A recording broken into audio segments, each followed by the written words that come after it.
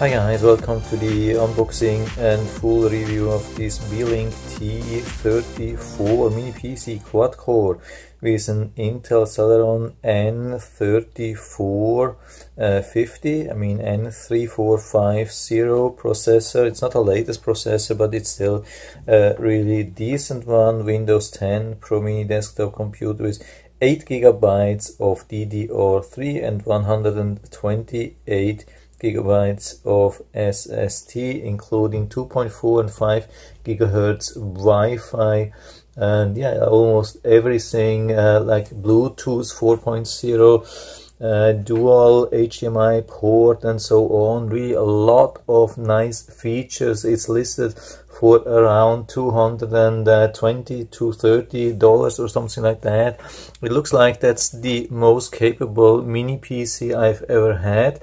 So I mean, not the fastest CPU, but I mean the completest package. I've already tested some of them with, I had a small one with 32 GB and an intermediate 64 GB, but still it's pretty small now. This one has 128 GB of RAM, 128 GB of SSD, and especially 8 GB of DDR3. I think that's the most important part here, because it's really difficult to add RAM in such a mini PC, so you really need one which comes with a lot of RAM from the beginning, and I think 8 GB is a lot for a mini PC. I mean, it's not incredible. A lot of people have 16 GB these days, especially for gaming, but still 8 GB, that's really good for an office PC in 2020, I think.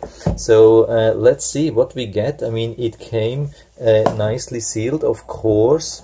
I've already removed the seal here. So this is what we get. I have to put it down. So here on top we have already the PC, and you can see it's pretty small, thin, really nice, but you can feel there's a lot of stuff inside. It's pretty heavy. I've seen definitely more lightweight ones. So yeah, and it's really good protected. It has this film around, so we remove this protection, otherwise it can't get any air. Yes, so here we can see the ports, 2 times USB, then we have the headphone jack, we have LAN, HDMI, another HDMI, we have the DC power on off here, and yeah, here's some model description. Input, we need 12 volts, and can see everything here. Works from 100 volts to 240. That's really good, so you can take it with you worldwide. Yeah, nice thing. So when you hold it in your hands, you can really feel it's a nice thing, and it comes with this rubber feet. So if you want to put it beside your TV or something like that, then I mean, wherever you want to put it, it's a good thing. So maybe this is a little bit too much if you just want to use it for streaming, but if you want to have like a deluxe PC for streaming, yeah, why not? But I think this can definitely work also for some kind of office work, if it's not too demanding stuff. Here's some things. Yeah, the user manual. There's probably not too much, as long as you don't want to do stuff inside. I mean, here, yeah, I'm going to show you that pretty quickly. Maybe it could be interesting. Basic operation, then back view, and yeah, precaution. Yeah, that's it actually in English. Here we have other languages. Then we want to see what kind of accessories we get. Here, of course, the power adapter and a few screws if you want to open that or mount it. Yeah, I think that's a mount for a TV or like the wall or wherever you want to put that. Yeah, small HDMI cable and a long HDMI cable, really interesting. Maybe if you want to put it down on the sideboard or so, you can use the long one. If you want to mount it directly on your TV, then you're good with the super small cable. I've never seen that. It's interesting, yeah. nice add-on feature here. Yeah, here definitely the 100 to 240 volts, which you can see, definitely nice. Of course, for worldwide travel you would need a different plug here, but at least the adapter itself is working. So I'm going to install that, and you can see how I set up the Windows and then test it for a little bit with like browsing, also online gaming, check the specs. I mean, I'm going to run an online test and see how capable the thing is configured and if this thing really works. Yeah, so here we are. It's a little bit dark. I have closed the shades so you can see everything better on the screen then. Because I'm not screen recording, of course, I don't want to interfere with the power of the thing with screen recording. So I'm recording with the camera, so I have it here. Yeah, what I see already, the problem is a little bit, there are some plugs here on the side, some in the back and some here, and it's not very consistent. So I have now HDMI and power here and USB on the side, so it was a little bit difficult to put the thing here, so I had to put it on top of something to fit for the cables in front of the screen. Yeah, I mean, it's a special situation here with me, but apart from that it works. I mean, the ports were really super tight here. That's the one for USB here. The other ones are okay, but the ones for USB, they seem to be super tight here, much more than usual. I mean, it wasn't really a problem to plug this here, but I like it a little bit less tight. So let's try to turn it on. Yeah, because everything was mirroring so much, it's still doing here, but I think you can see it better from the side. So I'm recording from the side, still heavily mirroring with this bent screen, but here you can still see, at least in the screen, here's the computer, and here we have the on-off button here. Yeah, where is it here? Yeah, I hope you can see that here in the back. Yeah, lift it up a little bit so you can see. Now I'm pushing here, so let's see, we have a blue light here. Hope you can see that. We have a blue light here in the front, not much else, but we can see the Beelink here in the screen, so that's good. So the thing is, it has Wi-Fi built in, so I think we don't need Ethernet.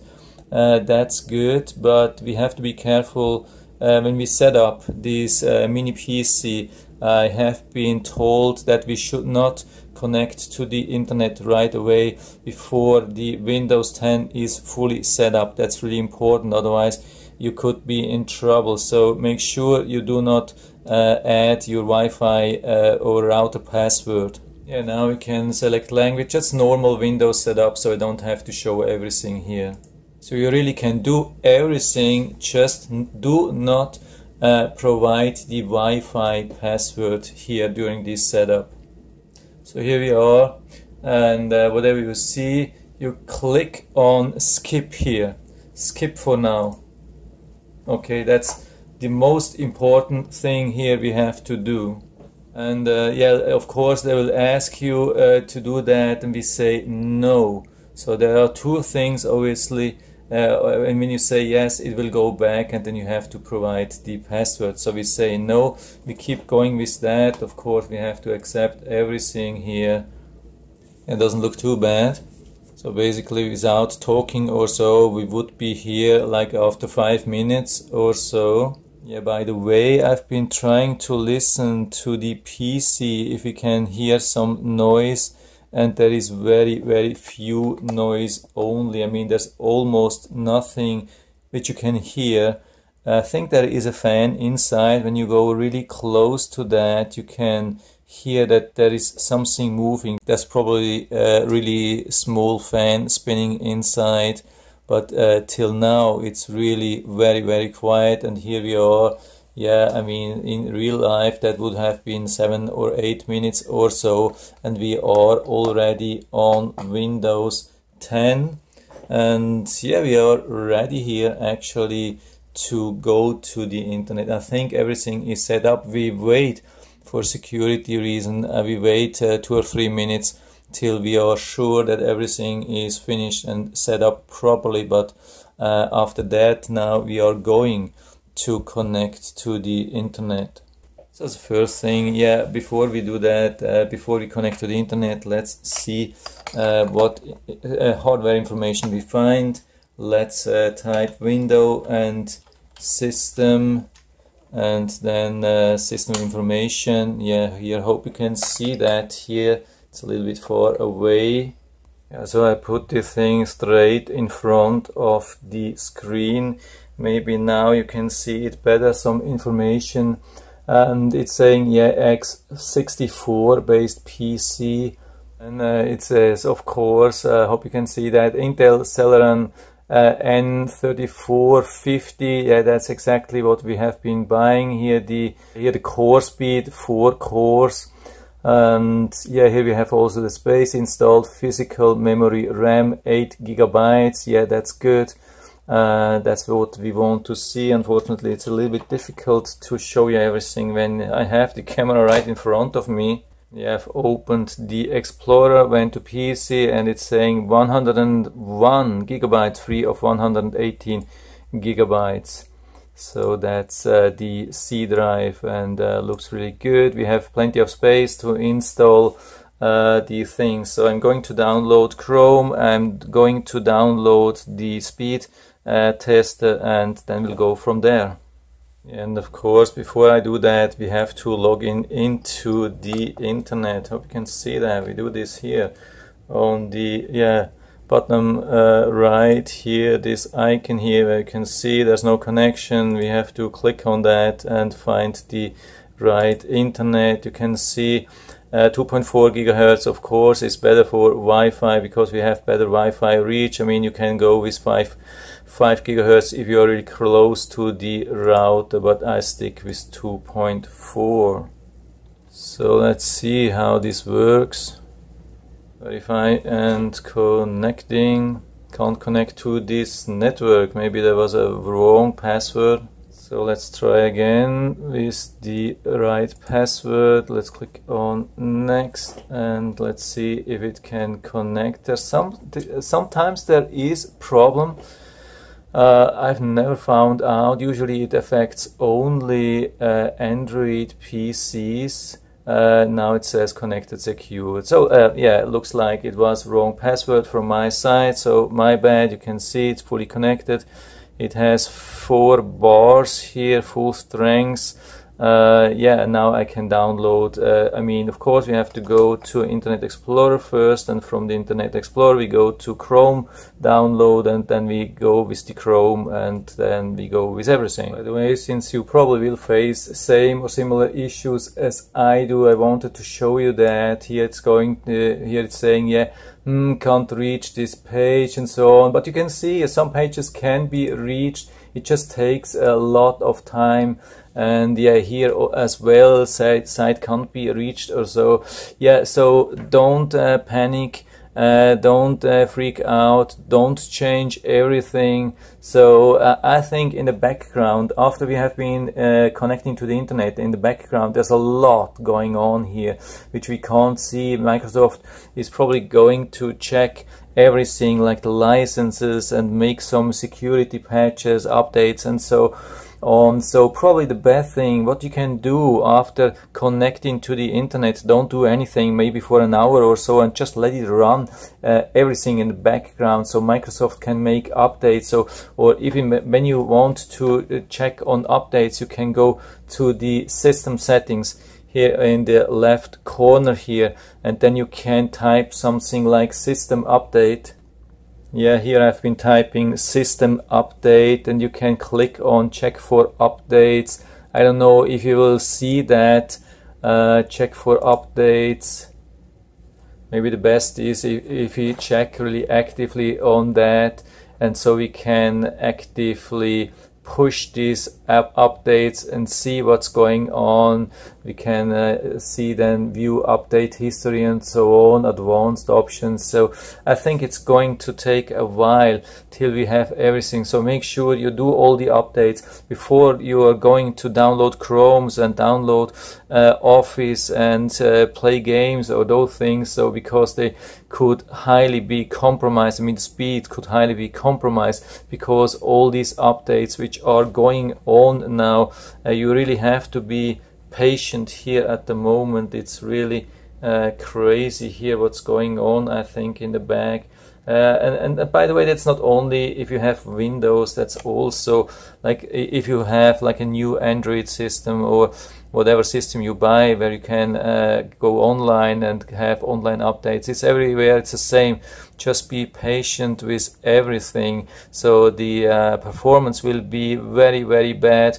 And don't freak out, don't send it back immediately. Just make sure you give the system enough time to make all the updates, even when it takes hours. Maybe sometimes it can even take days, depending on the internet speed. But I mean, you have 30 days to return, and I highly recommend to really give the system enough time to do all the updates, and then only then after that judge how good this system is. Yeah, it took some time to check for all the updates, but you can see that here what it's saying, your device is missing important security and quality fixes. So that's exactly it what I was telling about. Just make sure you have these updates here and make sure that you are connected all the time. I had to check here. Sometimes he was saying I'm not connected to the internet anymore, so I have to reconnect again. So maybe we'll have same issues at the beginning. So maybe it takes some time till it gets stabilized with all the updates. So I'm not going to comment and show all the updates here. So I just leave it run. Maybe it takes a couple of hours or so. We have to really make sure. I'm not going to explain the whole Windows 10 and so on, but make sure you have all the updates and make sure that you also have like a virus scanner. When you type here on the left side for virus before you go to the internet. So there's the Windows Defender settings.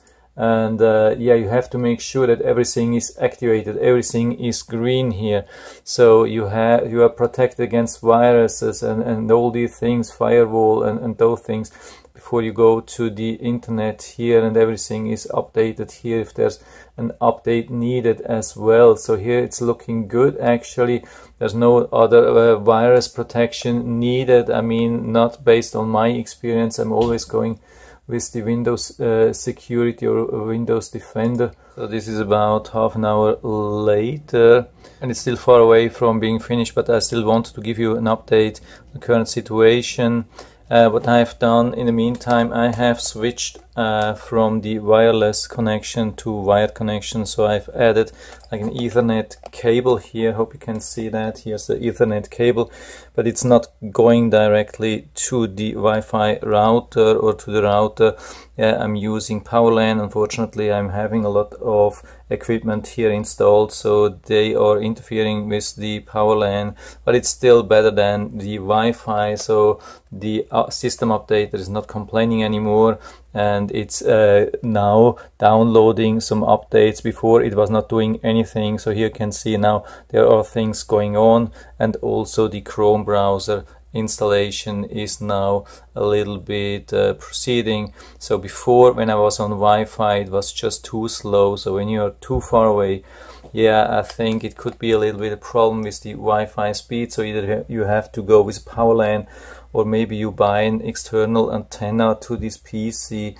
Maybe, yeah, the housing could block a little bit too much of the Wi-Fi signals. I mean, I'm not saying it's not working at all, but it could be really a little bit blocked here from the housing. By the way, when we're talking about the housing here, it's super hot here, so you can definitely see that's something going on. It's probably running on highest power, everything. The good thing is it's still super quiet. I mean, we still can hear some kind of like fan spinning, so I'm trying to be totally quiet.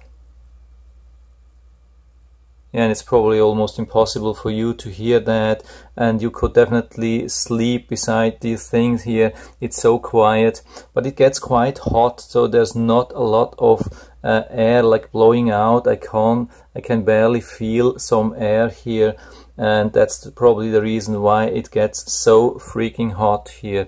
It's really super hot, and yeah, this thing is definitely not intended for long gaming sessions. I mean, anyway, there's not much which you can do for gaming here, but anyway, yeah, you have to know that it's getting hot. I mean, it's not stopping from working. So I've opened here the resource monitor, and we can see most of the work is now done by the Windows module installer worker, and so it takes alone a lot of CPUs. You can see everything is busy, all these CPUs are busy. Memory, yeah, also a lot, and disk, yeah, not so much going on here, a little bit. Network, of course, yes, but CPU is definitely doing a lot of work here, and it's almost at the limit, so no big surprise that it's heating up like crazy, but it doesn't seem to be throttling or so. I haven't seen any warnings or so, but it's difficult to get any warnings. Yeah, there's another thing. When you think updates get stuck, what you can do, you can reboot the PC. When you see there's nothing going on here, or it looks like there's nothing going on here, I mean, here when it says currently installing, I wouldn't do anything. Yeah, here like installing 20%, but when it looks like it's not doing anything but still not complete, yeah, I highly recommend to do a reboot. That's always good. Yeah, here I'm running the open hardware monitor. You can see the CPU load is almost 100% all the time. That's just coming from the updater here, but the temperature is only 65 degrees, which is okay, pretty much okay, I would say. Still, the surface of this PC is very hot. It's ultra hot. It's, I mean, I can barely touch it. It's around 45 degrees, 115 degrees Fahrenheit. Yeah, so it looks like super hot. You think, okay, it's close to explode. No, for me, it looks like in a very safe area. I mean, we see this 65 degrees Celsius. So, I mean, I've seen way higher temperatures on my laptop. But we keep it running and check after that. Okay, so that's about 2 hours after we started the whole update process. And you can see you're up to date. Everything is okay. That is really looking good. This is how we wanted to have it, and now you can start to test and work and do whatever you want. So here I've run a CPU benchmark. The good thing is, again, the CPU, I mean, of course we had a lot of CPU load, GPU load, everything, of course, but the temperature was still below 60 degrees maximum during the install update process. The maximum temperature was around 65 degrees Celsius, so also on a really healthy level. So I'm not going to scan that more because it also needs some power, but it looks like temperature is not an issue even when it gets super hot. I mean, when you touch it, you'll think, okay, it's flaming hot, it will explode soon, catch fire, whatever. No, it doesn't. I mean, 65 degrees is still on a very good level. I've seen way higher with other CPUs, so from my side it doesn't look too bad even when the housing gets very hot. So I'm closing this here, and I've been running a CPU benchmark. I mean, the most famous one from userbenchmark.com, and here you can even see that. We'll put down the link then. Yeah, I can't do that so I have to write it down after that, of course, because I'm not logged in. But the number is user run is 299097949, so you can type it in and check it out if you want to see that. So here the performance results. Yeah, gaming, it says it's a tree trunk. Yeah, this is what I've been expecting. As a desktop it would work as a sailboat, and as workstation it would work as a surfboard. So you can see really light use, so no heavy stuff. And here the recommendations, and especially regarding graphics. What's really disappointing is a little bit the processor. I mean, yeah, even though I haven't seen really high temperatures, yeah, the CPU is definitely, it says, performing way below expectations. and graphic card also performing below expectations. And the drive is good. I mean, there are a couple of good things. We have the SSD performing way above expectations. We have the memory kit also performing above expectations. And that's about it. You can check everything if you want to see more details. I'm not going into that. I have seen this benchmark running for different CPUs, I mean different systems, and every time I did it, it was showing a little bit different results here. Could be that there is still something running in the back and we don't see it, and Windows doesn't show it to us. Yeah, could be. So I'm going to test now how it runs online, like with a browser and a couple of games and other things. Yeah, and so here we have already some results. That's a screen recorder, pre-recorded video, which I'm commenting now. That's the Crazy Games Rebel Forces. That's some 3D first-person shooter, which is supposed to run also on low-performer PCs.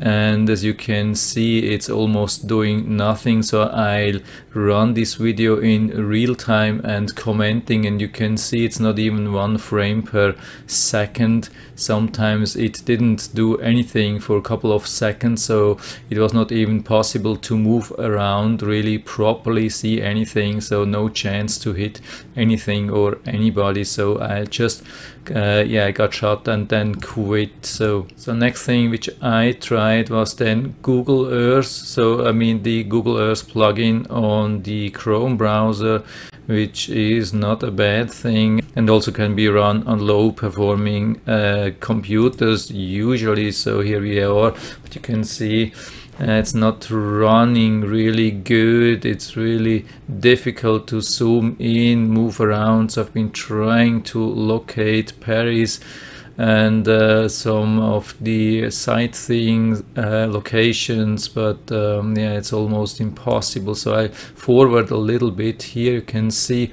how difficult it is. Of course, it's a big city, and yeah, of course a challenge, but yeah, it was a huge challenge for this PC, and actually too much. So definitely below my expectations. You can see it's really super slow. I mean, Google Earth usually is doing a great job even on these PCs, and yeah, it just didn't really work nicely. So then I moved on to normal Google Maps like 2D, and then switched to the satellite image, and then later to 3D. So here you can see, zooming in, also really slow, not much going on. I'll fast forward a little bit here to the image, and you can see like yeah, pre-recorded images. That's working pretty good, but it's not actually 3D. It's just like a 360 degrees image, and not too much impressive. Then I zoomed in a little bit more and went into 3D mode, but also was taking long time and very laggy. So I'll forward a little bit as well here. Takes just too much time to load. Here we are finally after long wait, and yeah, you can see this carrier here. At least that was then more or less nicely animated. That's not bad. At least that's pretty good so far. At least you can do something, but it's not really impressive. Yeah, I mean, you can really work with this PC as long as you don't have too high expectations. You can definitely do some office work, you can do some browsing, you can do also some very basic 3D things, but don't expect to be able to really run 3D games or so. It's just not capable enough. I mean, the 8 GB of RAM are really good. The 128 gigs of like storage are also a really good thing, but at the very end the CPU is just not performing as it should be. I don't know why. yeah, I think it was not really throttling because it was not really overheating, even though the case was really super hot. So I don't know where the problem really is. Yeah, that's it for now. I cannot really recommend that to buy, but at least I hope I've been able to help you a little bit with this video. If you have any questions or comments, just write to the comment section below, and I'm always happy to talk about these things. And if you like the video, give me a thumbs up, subscribe my channel. Thanks for watching, and see you next time.